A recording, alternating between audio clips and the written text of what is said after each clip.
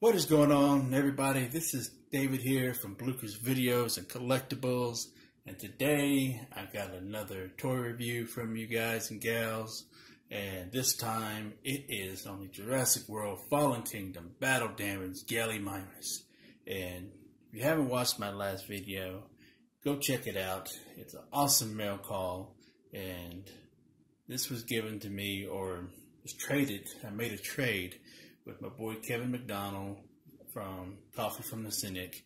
And if you haven't checked out his channel, please check out his channel. I will leave his description and link below, and that way you can check out all the awesome content that he has put on here on his channel. And does movie reviews, toy reviews, and does customs, things like that, and that nature. So if you're interested in any Jurassic Park related items, customs, and toy reviews, check out his channel. And if you're a big movie fanatic like he is, and if you want unbiased opinions on certain films that he sees, check out his channel as well. So without further ado, let's go ahead and get into the review. And like as always, we'll go over the packaging, we'll go over the figure, and then we'll do measurements, size comparisons, and then we'll do a collection update. Okay, so we'll start off with the packaging first. And as you all know, this is a cage style packaging that I love so much. And it's just a great concept of Mattel. And I always rave about it every time I do my reviews, because it fits the movie theme and as to what the movie's about.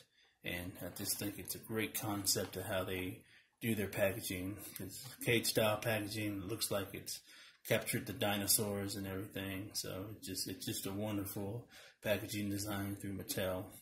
So on the top left hand corner, we got Jurassic Park right here, or Jurassic World, excuse me, logo right here. And then we have the cage right here, all the way around here at the bottom. And then we have Owen in blue. And then we have Gallimimus. Then we have ages 3 and up, that's me. And then we have battle damage right here. And we have all the red markings of the battle damage throughout the cage, like the dinosaurs trying to escape. And then on the, the inside of the packaging, we have a picture of Mount Sibo erupting with all the volcanic ash falling down the mountain, and the forest down here, and the lava right here. And then we got the orangish, yellowish sky right here from the eruption. And then we have it all the way down here at the bottom.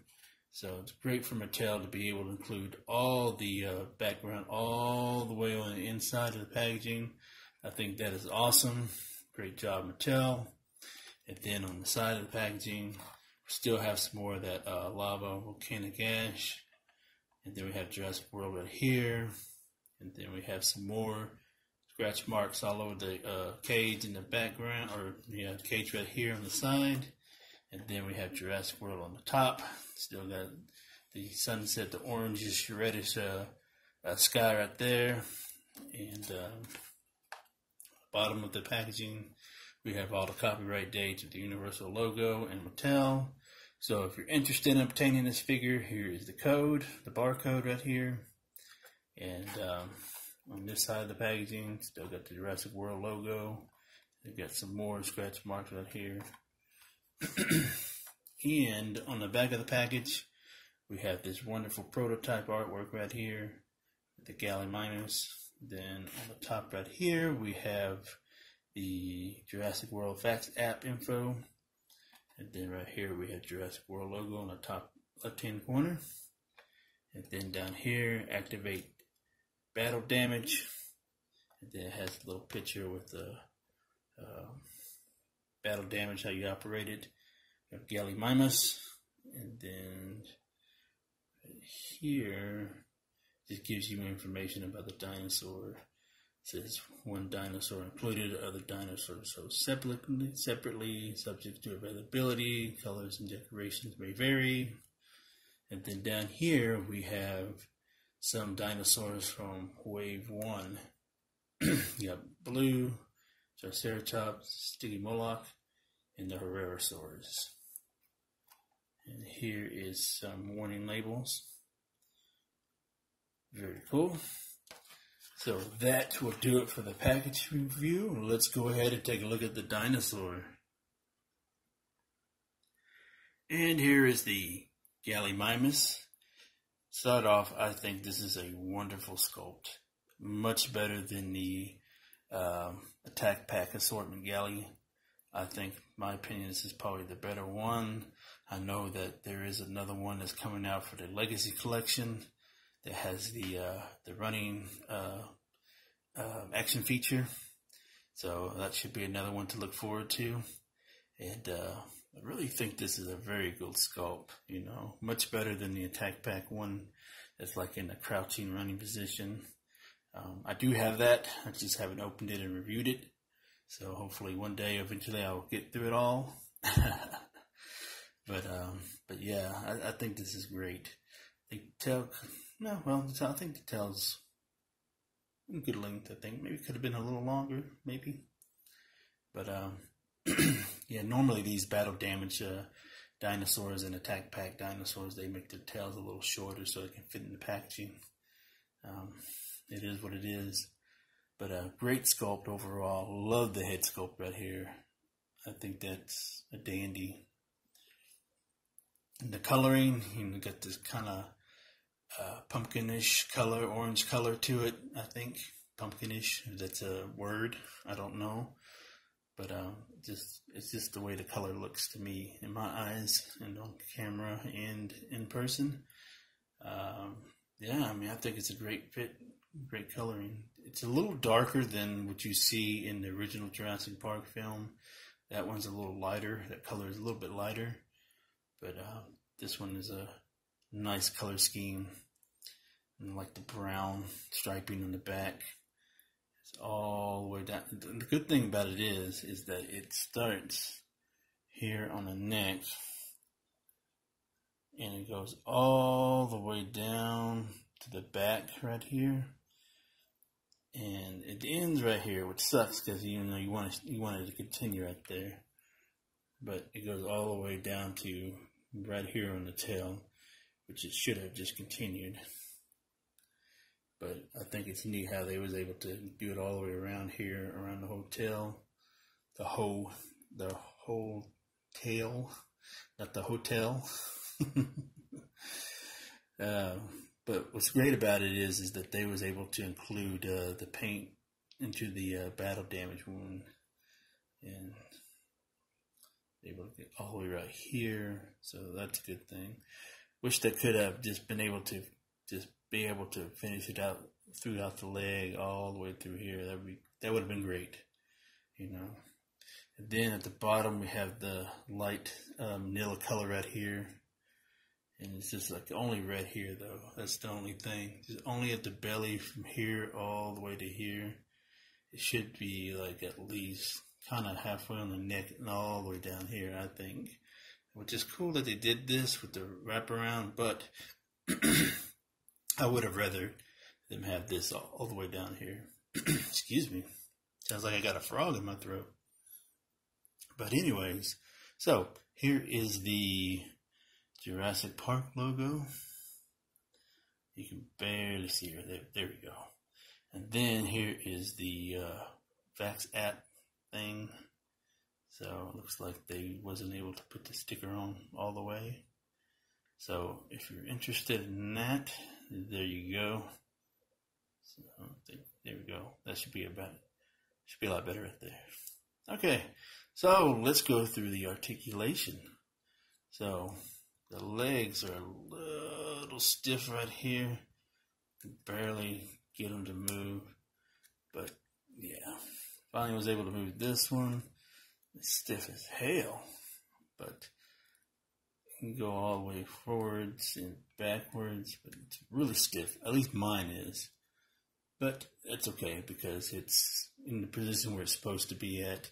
I don't know if you want to ever put it into a different one. But yeah, we're finally able to get this, so I had to loosen it up a little bit. So, but it goes all the way up there. It's about as far as you're going to get because it's going to get in the way of that right there.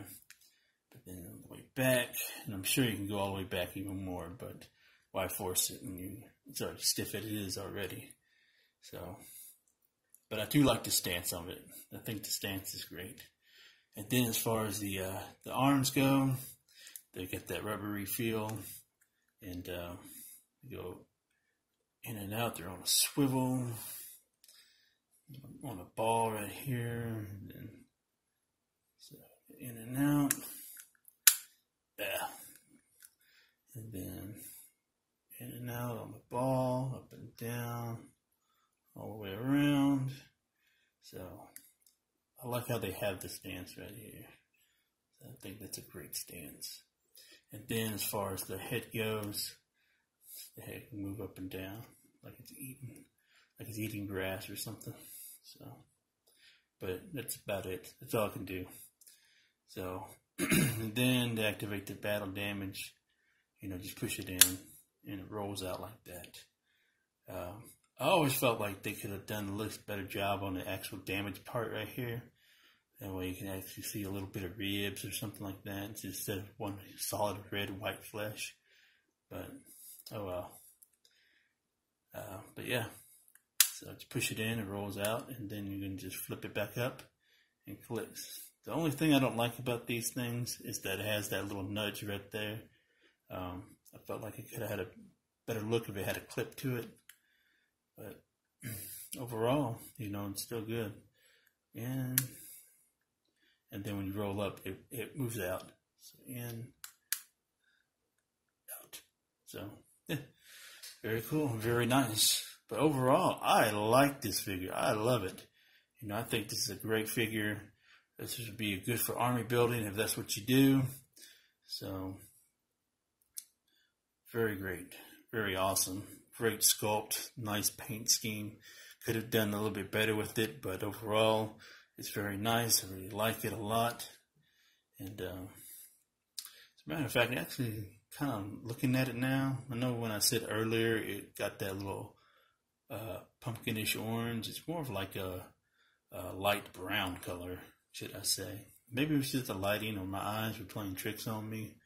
But now actually looking at it now, I think it's more of a light brown color.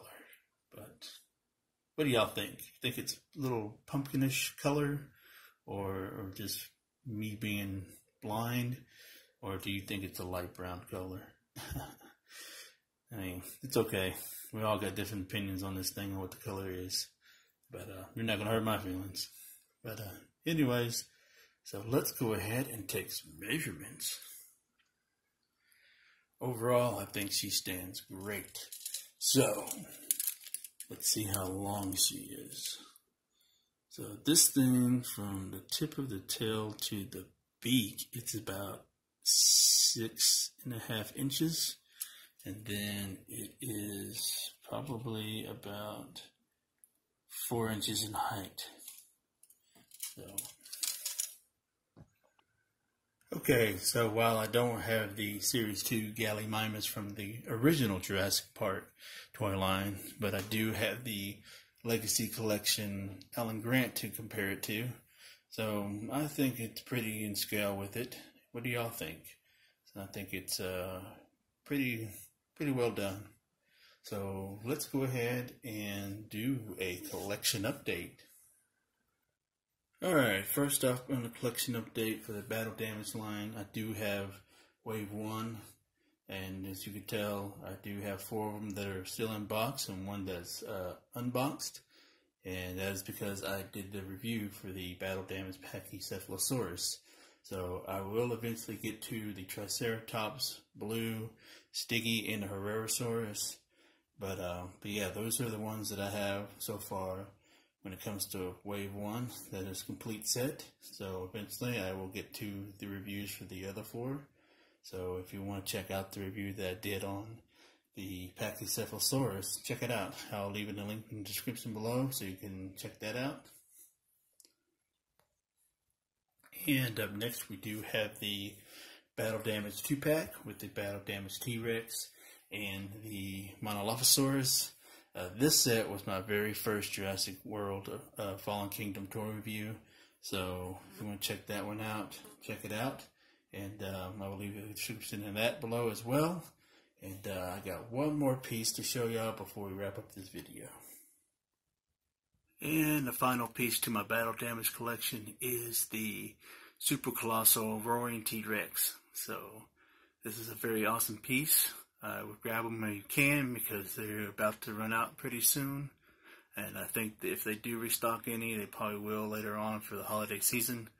But they are going fast, so pick one up while you can at Walmart for 50 bucks. And just want to take your time and thank everybody for watching this video. Hope you enjoyed this video as much as I enjoyed making it. And comment down below what you think of this Battle Damage Gallimimus, what you think of the whole Battle Damage toy line. And if you are going to be getting this when it becomes available in y'all's area, let me know down in the comments below. And if you're new to the channel, please give this channel a sub. And don't forget to hit the notification bell so you receive all my videos that I upload. And don't forget to like the video, share the video if you would like, and words of wisdom. Buy what you love and not what you like. Because if you buy what you like, you will always end up getting rid of it. And I'll catch y'all later.